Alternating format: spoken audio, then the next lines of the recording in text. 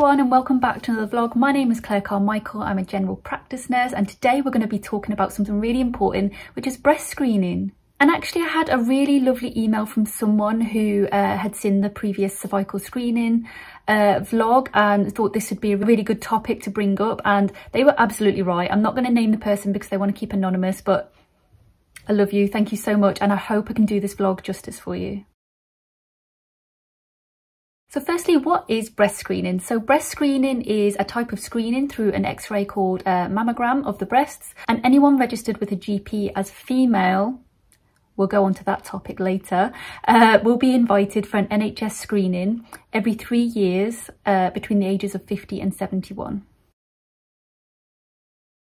And mammograms look for any signs of cancer that might be developing in the breast tissue. And you don't have to have symptoms or anything like that to go for your breast screening, because the idea is they're screening healthy people that don't have any symptoms or anything like that and picking up things that they might not have noticed, just to reduce their chances of it spreading or developing into cancer and getting a lot worse, so it's caught sooner. And the treatment will ideally be better as a result if it's caught earlier, is treated faster, and hopefully it's not going to cause too many issues for somebody. But I know it can be quite scary and it's not always the best result for some people, which is really sad. And also, like everything in life, nothing is 100% accurate, so things can be missed, and it's not going to prevent you from getting cancer as well. You still can develop cancer, but it's just that test that can hopefully stop it and prevent and catch it before it's too late. And just some stats for you. The breast cancer screening finds cancer in around 9 out of 1,000 people. And if you are over 70 years of age, you can still have your breast screening done. You just have to request it, and you can do this every 3 years. You just won't be invited for it, that's all. And if you're younger than 50, the research shows that breast cancer is quite low if you're under 50, but that doesn't mean that you can't get it. So it's really important that if you notice any changes in the breasts, in the chest area, under your armpits, any of that sort of area, it goes all the way from here, all the way down through to your armpits, any changes to your skin, any abnormalities, anything you notice, please see your GP and just get it checked out. But not only is the risk lower in people under 50, actually mammograms are a little bit inaccurate as well, because the breast tissue is a lot denser and things like that. So it's quite hard to read a mammogram, and that's where I think confusion comes in and complications. So they just don't do it until you're 50. But like I said, if you have any problems, you notice any changes, please get it checked, because it's always better to be safe than sorry. And to be honest, I was this person. I was about 21, I think, and I had to go to my GP because I felt some lumps in my breast, and the doctor checked it all out for me. Luckily, it was just hormonal changes, and it was just like fatty tissue and stuff like that I was feeling. So it was nothing to worry about, thankfully. But yeah, if you notice anything, just go and get it checked, because it's far better, and it's going to put your mind at ease as well, just to get it checked. But I know that this can be quite a triggering thing for some people in some situations. And the reason why this is very important is because breast cancer is the most common cancer in the country. 1 in 8 people will get breast cancer. However, because of amazing treatments, amazing technology, more people survive breast cancer than they did back in the day. So just some pros and cons of breast screening. So the good stuff is it can pick up cancer, it can save lives. That's always the message that we see. And it can help sort of detect things that might be too small to feel as well in the breast tissue and things like that. So it's a really good way of assessing and diagnosing and treating. The cons of breast screening is if something is found and they're not sure what it is, you might need some extra tests that might not have been needed in a way, because there's all sorts of things that it can be. It's not just cancer, you know, you could have cysts and benign tumours and things like that aren't harmful, but they're just there. So people go and have biopsies and things like that. And it's a lot of tests and I think a lot of anxiety for some people. And I think that's the downside to having this sort of thing. But like I said, I think for me personally, I would rather have the extra test and make sure it's okay than not. And another sort of con, I suppose, is, like I said, it's not 100% accurate. So on the rare chances that they might miss something that's not picked up, and then you develop breast cancer anyway, which is it's not nice. And cons. I've got more cons. I'm so sorry guys about breast screening. So I just want to touch up on things like trauma. If someone has been through some form of trauma in the past, assaults, for example, sexual abuse, all sorts of different things, they might have had a previous scare of cancer and that's bringing back some horrible memories, and they don't want to go for the screening because it's just triggering a lot of different emotions and different responses, which must be, I can't even imagine how that must feel for someone. And I think we need to deal with it better as healthcare professions, and we need a lot more awareness and a lot more training on that topic in itself, because we need to be supporting patients like this to make the best decisions and allow them to opt out. If they don't want the screening, allow them to opt out instead of making them feel guilty for not doing it. At the end of the day, it's patient's choice. As long as they've been given all of the information, then they have the right to that. And, you know, when you see posts on social media and stuff like that, and people are sharing things like, oh, have your breast screening, it can save your life. People aren't thinking, do you know what? If only it was that easy for some people, if only people would just say, yeah, okay, I'm going to go for my breast screening. But actually, it's not that easy for some people, and we need to raise the awareness. And this is why I wanted to do this video as well. Just like the cervical screening or cervical screening, because I say it wrong. Sorry, guys. But it just needs more awareness that actually some people have been through a lot. They don't want to disclose that. They might not want to speak to you. They might not feel comfortable disclosing that. So just whatever their reasons, just respect it and allow people to opt out.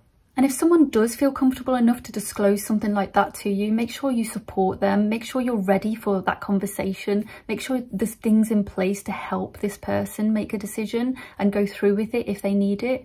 And the next con I'm going to talk about, transgender healthcare, because, you know, I'm all passionate about that as well. Those of you that watch and follow my vlogs. This is a massive barrier, but it's also a massive area that gets missed. If someone is now registered as a transgender male, they're not going to be invited for their screening because they're down on the system as male. Exactly the same with cervical screening. They're not going to get that invitation letter anymore. So I think something needs to be in place. Maybe there is something in place, maybe I'm just missing something, but when I've looked and when I've researched, I can't see anything.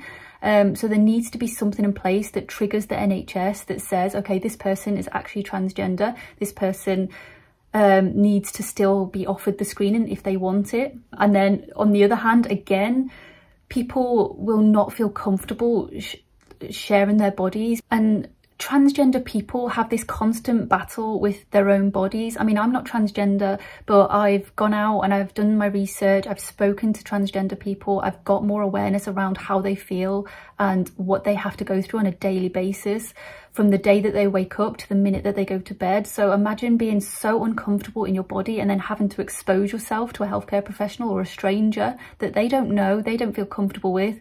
It's going to trigger a lot of responses, and it's really, really important that, again, we have the support, we have that understanding, we have that respect for these people, and because we're missing a massive group in healthcare. I'm not going to go on an event today about transgender healthcare. I seem to go on an event about it. I'm sorry. I'm just really passionate about it, and I'm really passionate about helping those people and helping people that have been through trauma as well. More awareness is needed. Again, more training is needed in transgender people and how we can tackle these barriers to provide a better service for people. But again, if someone wants to opt out, let them opt out, document it and respect their wishes without trying to force someone to do something they don't want to do. And it's not just transgender people, it's the whole LGBTQ plus community in itself. And Stonewall produced some research that they did on whether lesbian and bisexual people in particular were checking their breasts, and only 30% said that they would check their breasts every month, and 50% said that they would check their breasts every few months. So I just feel that there's a few gaps in our healthcare system around this community in particular, and it's something that hopefully we can change and tackle and talk about more. And I hope that this video just helps raise awareness of those really important issues as well.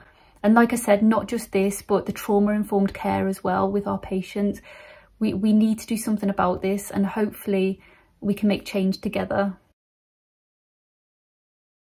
So how is a mammogram done? So mammograms, from what I've gathered so far, I mean, I've never had one, but just doing my own research and things like that, they're normally set as a dedicated breast screening unit with the machine set up. Sometimes you might see them at places like supermarkets and things like that. There'll be a big breast screening NHS van where you can go to, and it travels around just to help people get access to these services, because I think people struggle to get access. So they've thought of this innovative way to sort of get out there and see people. The patient will then, when they go into the unit, they'll fill out some forms, hand over their information, name, date of birth, that sort of thing, all the standard stuff. And then they'll be asked to undress from the waist up, so take away any top, ready for the mammogram to happen.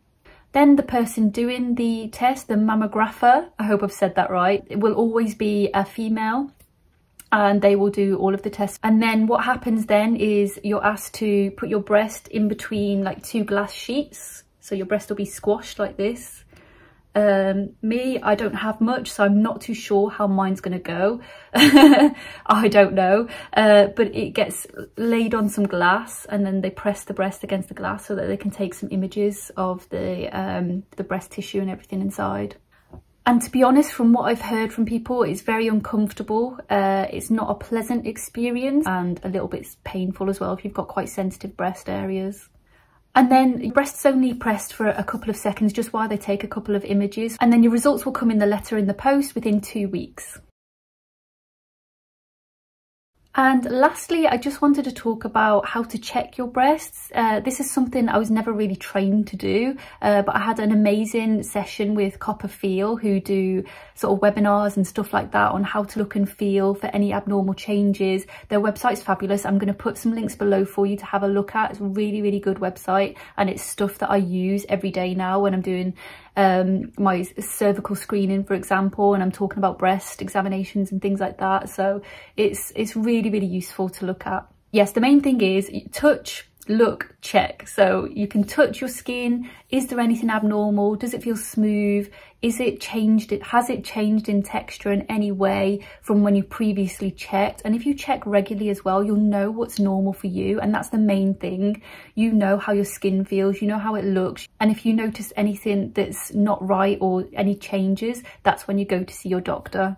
And the main things you're looking for is the obvious one is a lump. That's what everyone thinks about when they think about breast examination. But actually the change in the skin, if it's going like an orange peel type of hardening, that pimpled sort of skin, that's sometimes an indicator. A change in appearance of your nipples, or a change of direction of your nipples, any abnormal discharge or liquid that's coming out of your nipples, any redness or rashes on the skin around your nipples and on the breast area. So I hope this vlog has been really useful and helpful in understanding breast screening, a bit about why we do it, some of the stats as well, and some of the barriers to breast screening, which was the most important thing that I wanted to talk about in this vlog. I hope that it's raised some questions for you and got you all thinking about these things. But my main advice is do your research, have a look into it, look at the barriers, and just be as respectful and kind and help people where you can. So I'm going to say goodbye from now. If you have anything that you want to request, if you have any questions, if you have anything, any comments, whatever, put a comment below. I will get back to you ASAP. And if there's any other videos that I can do, please request them, because I will always do really interesting videos like this one. So please request them and I shall try my best. Have a great day, everyone.